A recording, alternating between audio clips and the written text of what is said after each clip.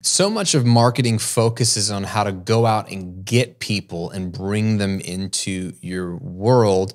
But what if you had a brand that was magnetic, that was attractive, so attractive in such a powerful way that you didn't have to go out and get people. People were just drawn to you and they found you and wanted to be associated with you and wanted to dive deeper into what you were doing and actually wanted to pay you for stuff. Wouldn't that be easier? Wouldn't that be more fun?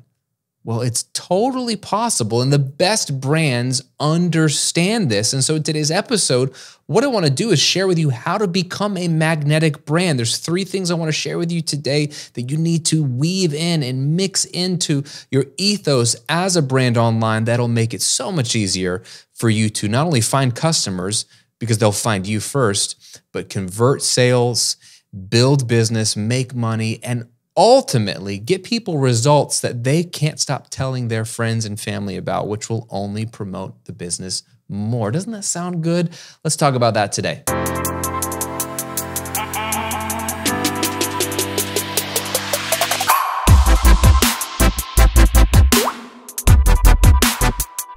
Welcome to episode 129 of The Graham Cochran Show, where I'm here to help you build your online business, work less, and live and give more to the things and people you care about.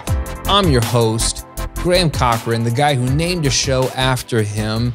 I'm pumped to hang out with you today. If you're watching on YouTube, I'm grateful for you. If you're listening on your favorite podcasting app or platform, grateful for you as well. I was checking out some of the Apple podcast reviews you guys have been leaving on the show over there. It's super generous of you, super amazing. So thank you so much for that. It really does help a lot. But if anything, it just helps me know that you're listening and that it matters to you. So I want to continue to serve you in huge ways. And I'm going to try to help you with your brand's attractiveness today. I want you to be able to become a magnetic brand or press into that more so that you literally draw people into your orbit and they want to know everything that's going on with your brand and dive in and become super fans. To that end, I'm also doing something really cool I've been telling you about, especially if you're on my email list or if you caught last week's episode. But this Thursday, October 14th, I am hosting a live one-time 4+ hour free training called the Audience Attraction Formula.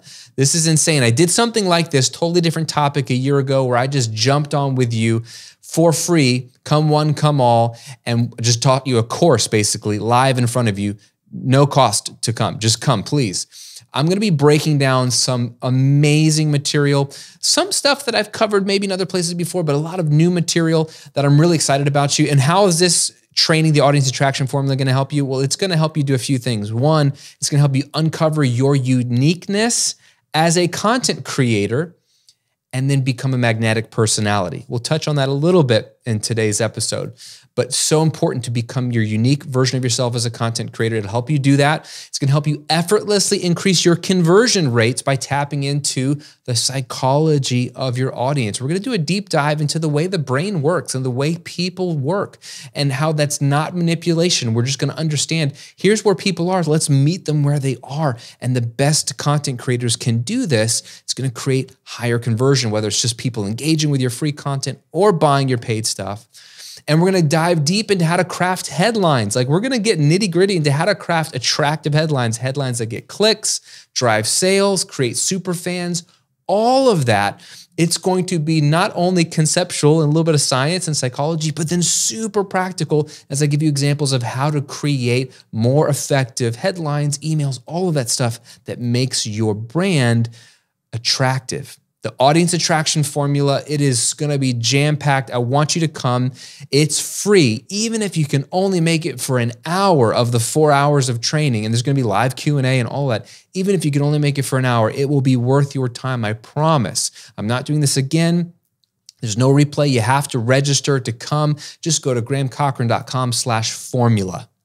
I'm linking to it if you're watching on YouTube, but go to grahamcochran.com/formula, reserve your spot. It's happening this October 14th in a couple of days, so don't miss it. I'm doing this just one time only. I'm carving out on my off day. I don't even work on Thursdays. I'm carving out about 4+ hours to hang out with you, teach you some amazing stuff I've been cooking up, give it to you for free. I don't want there to be a single barrier for you to come. So just come take it for free and apply it. And then hang out with me and ask questions live. We'll be able to hang out with you the whole time. We'll break up all the modules and do Q&A in between each module. All right, grahamcochran.com/formula. Last warning, please come. If you're on my email list, you've been hearing about it. And if you're not on my email list and you're just catching this on YouTube or the podcast, then why are you not on my email list? What are you doing with your life? Come, please, grahamcochran.com/formula. It's going to be amazing. Okay, let's dive into the content today. I think we talked about marketing last week. And again, people think about so many of these things wrong. Like, what are the tactics I have to do to convince people to buy from me or hear about me? Do I have to run ads? Do I have to do this? There are more powerful things underneath the tactics that I want you to understand. Every great brand that's magnetic, that just draws people in, understands these three things. And they may be doing them in different ways. Maybe there's different applications of these three things, but they have these three things woven deep, massaged deep into the DNA of the company, whether it's a massive company like Apple or Tesla, or it's a small company like Graham Cochran, okay? It's the same. It is the same three things. And I'm going to give them to you straight and give you the contrast to what most people do instead of these three things.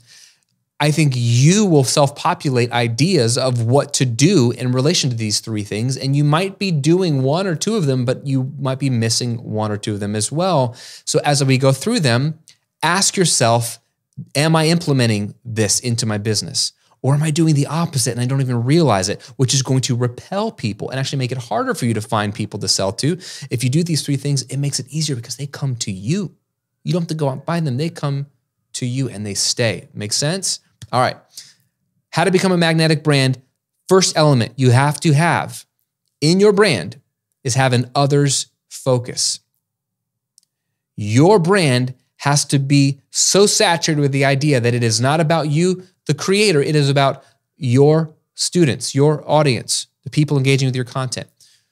What does this look like, Graham? Well, it looks like everything. All your communication, your sales copy, the type of videos you make, the way you talk to people in your content, the type of podcast material you have, the way your about page is written on your website.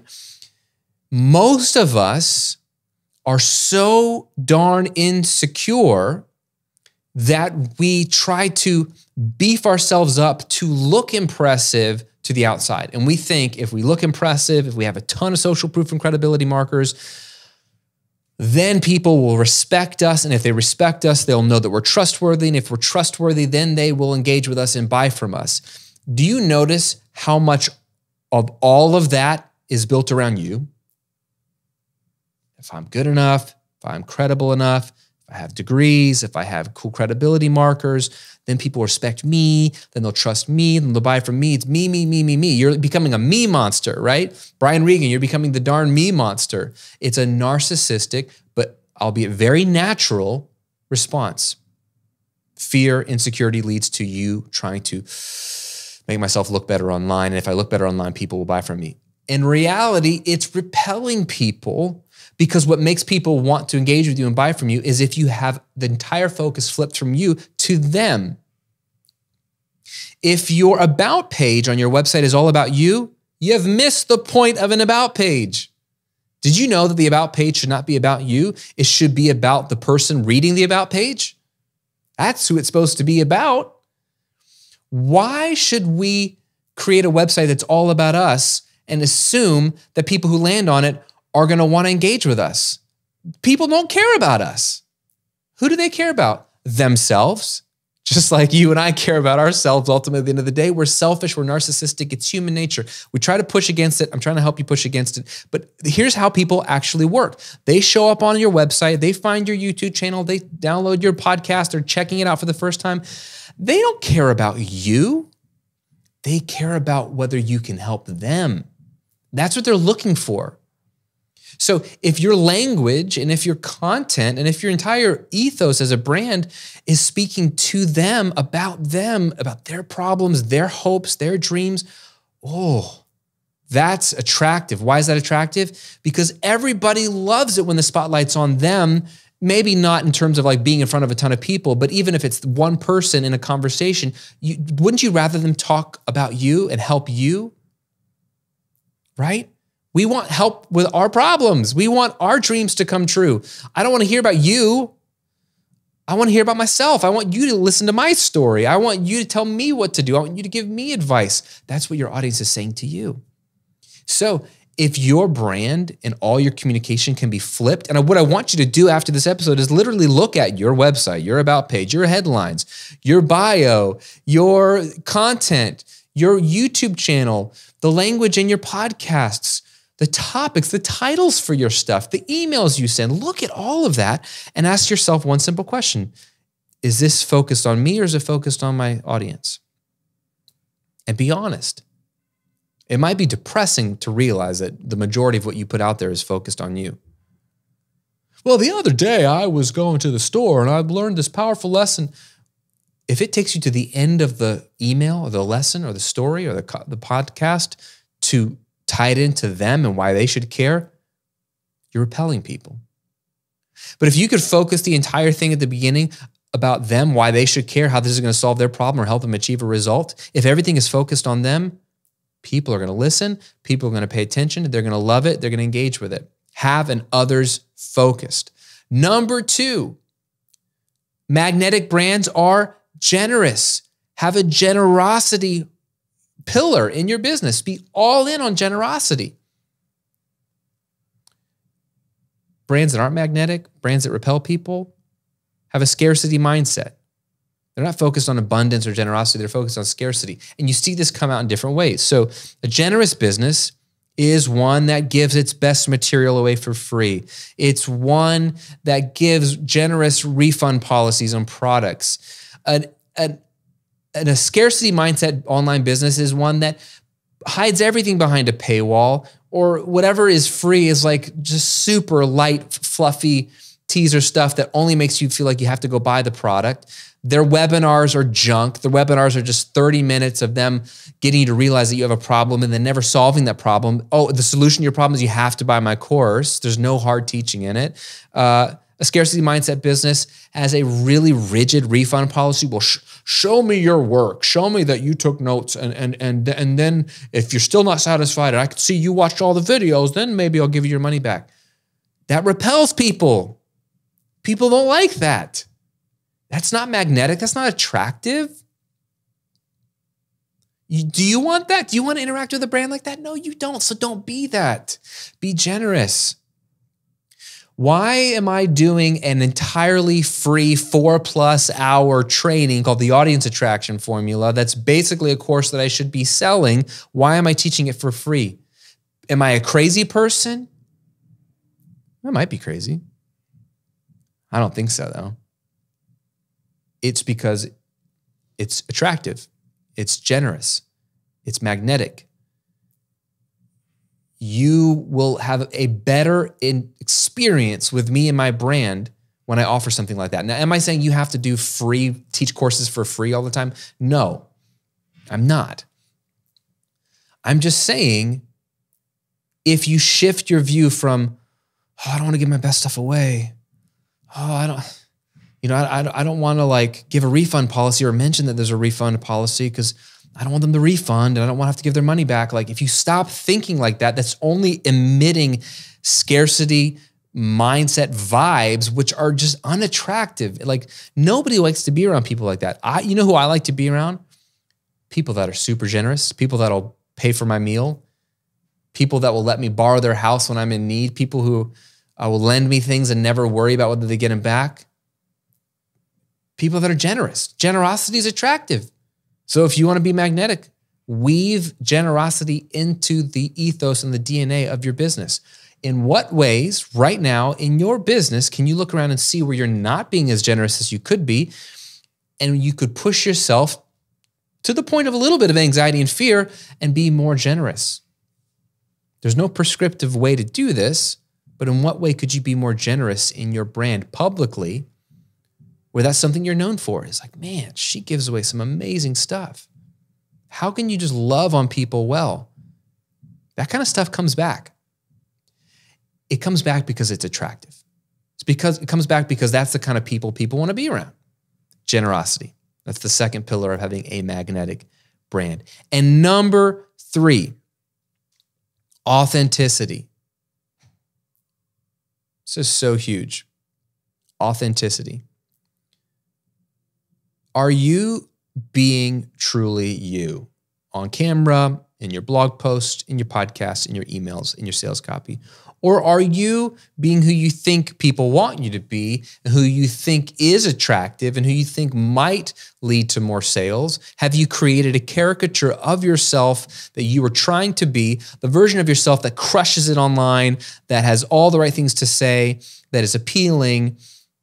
Have you made up that character, or are you trying to be her? Are you trying to be him? If so, 2 things aren't going to work. Number 1, it's really hard to be someone else. It's a lot easier to be yourself. Whether you like yourself or not, you got to be honest, it's easier to be you. By default, you're you. You're not somebody else by default. In fact, it's impossible to be somebody else. You might fool some people if you're a really good actor and you have a lot of time under your belt pretending to be this person, but it's really hard to pull off. So A, that's exhausting and hard, virtually impossible. 2, it's not attractive. The irony of it is you're only being somebody else because you think that person will be more accepted online, be more attractive in a video. And by attractive, I don't literally mean your physical appearance. But for example, we talked about this a few weeks ago, maybe a couple months ago now. Do I have to have a charismatic personality to do well on YouTube or to create content? And the answer is no, but we see some big, boisterous, charismatic personalities online. And so we think people like them. They have a lot of followers. If I could just be charismatic like them, people would like me more. But if that's not who you are, it's not going to work. And people will sniff it out because they know you're trying to be something you're not. People don't like people who are trying to be something.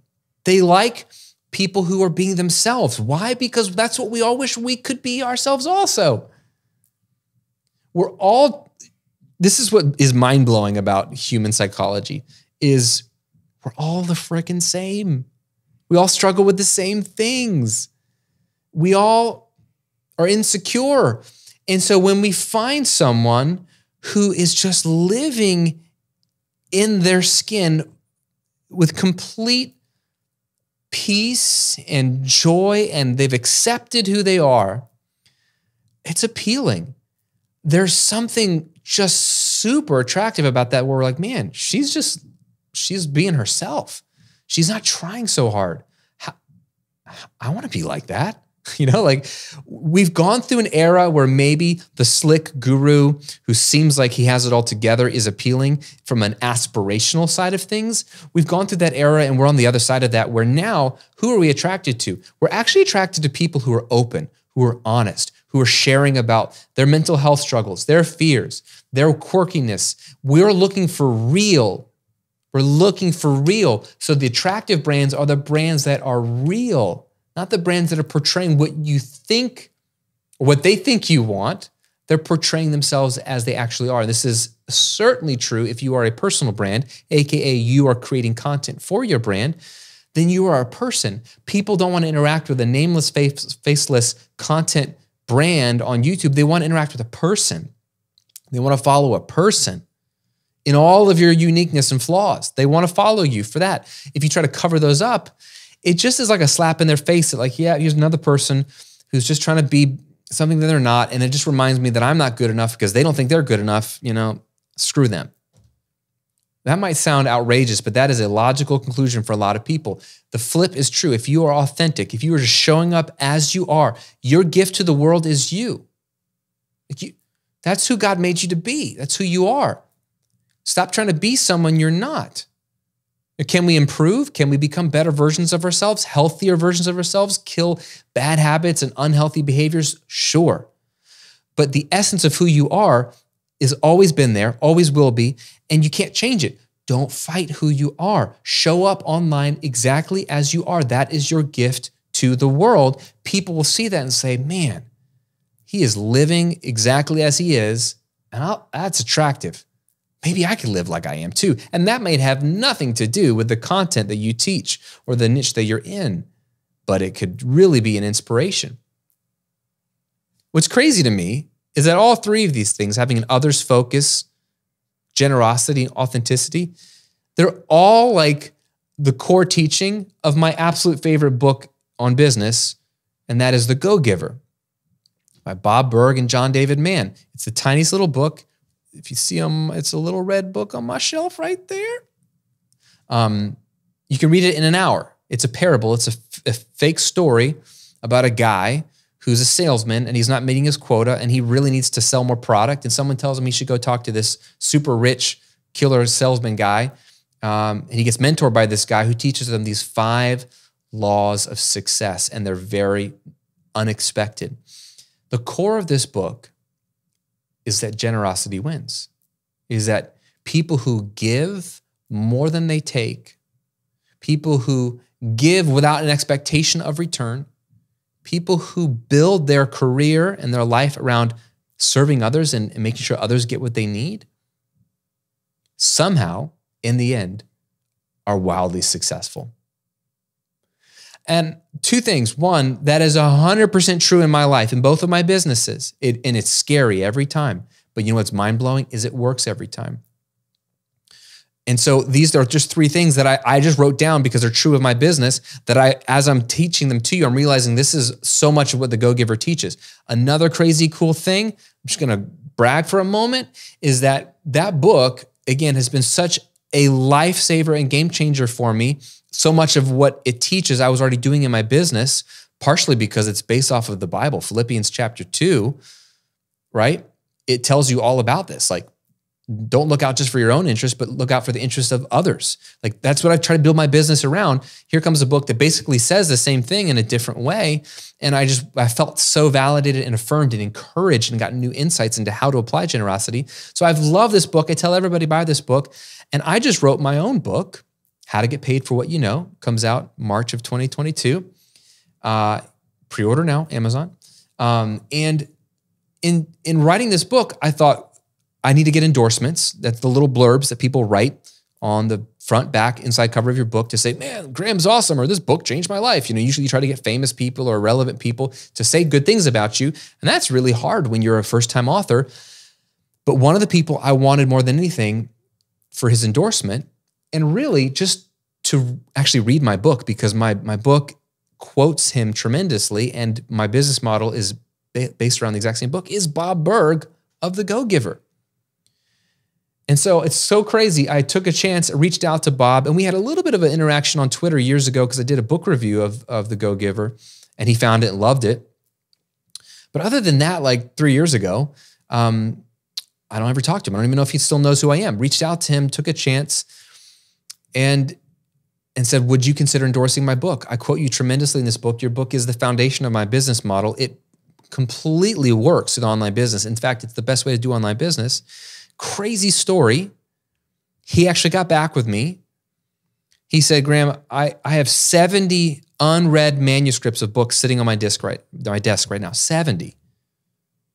I haven't read them. I don't have time. I'm backlogged. I've basically given up endorsing people's books. I just don't have the time to read these books and endorse them.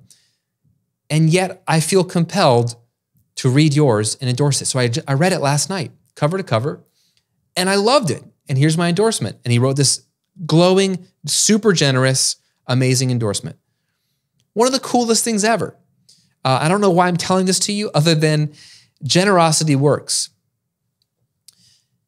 My generosity in sharing his book with other people. I don't make money off of it. I don't even use Amazon affiliate links when I tell people to go buy it. I just tell people to go buy it. I don't care where you buy it. I don't need to make money off of it. You just need to go read it because the book will change your life. That book is one of the inspirations for me writing a book. I wanted to write a book, and many books, Lord willing, that will change somebody's life. Because I've been changed by books in the past. All these books on the shelves behind me, if you're watching on YouTube, every one of them has changed my life. And there's so many more on my Kindle, there's so many more on my bookshelf at home. Books are life-changing. And so people have been generous. I want to be generous by recommending their book. And I wanted to be generous by making a video that praised the book. And then look, he was generous with me by giving me an endorsement. He didn't have to do that. His generosity is going to overflow in my life so much. And you know what it's probably going to do? It's only going to make me promote his book more. In fact, I am believing that my book will become a bestseller, and there will be thousands and thousands and thousands of people who read this book and see his name on it and then go read his book, which should hopefully help him sell more copies. I mean, that's how these things should work. So anyway, there's a tie in there. Go read The Go-Giver if you want to massage these even deeper. The Go-Giver by Bob Burg, John David Mann. It's a game-changing book, easy to read, fun to read. You can read it tonight and you'll be done. But these three things are often overlooked because they're not tactical, because they have nothing to do with technology and automation, because I can't really monetize generosity, authenticity, and having others focus. There's nothing I can sell you about these things, but I can tell you that they work. They're the truth. And if your business, your brand, even if it's just you, if your content has these three things, having an others focus, generosity, and authenticity as your core values and your DNA, your brand's going to be magnetic. It will literally draw people in. You can't quantify it, measure it. It will just work. And you will not have to go out and find people to sell to. They will find you. They will trust you, engage with you, and buy from you. There you go. So my question for you is, which of these three elements of a magnetic brand are you lacking, or you could work or massage more deeper into the ethos of your brand? Which of the three? If you're watching on YouTube, leave me a comment below. If you're just listening on Apple Podcasts, Spotify, wherever, you need to think about this. I want you to think about this. And if you want to dive really deep into this, please come to the Audience Attraction Formula live training that I'm doing this Thursday, October 14th, for free. Go to grahamcochran.com/formula. Reserve your spot before we run out of time and it comes and goes. I'm only doing this once. It is a live training. It is going to be 4+ hours, tons of content, live Q&A. I've basically prepared an entire online course to teach you for free, no strings attached. Even if you can only make it for an hour, that hour will be worth your time. I promise. I promise you. Register now, grahamcochran.com/formula. I'm not doing this again. I want you to come. Even if you don't think you can come, just register just in case. Just in case the day comes and you might be able to come for 30 minutes or an hour, it will be worth your time. We're going to dive deep into creating a brand that is so attractive that your audience comes to you, engages with you, buys from you, tells their friends about you.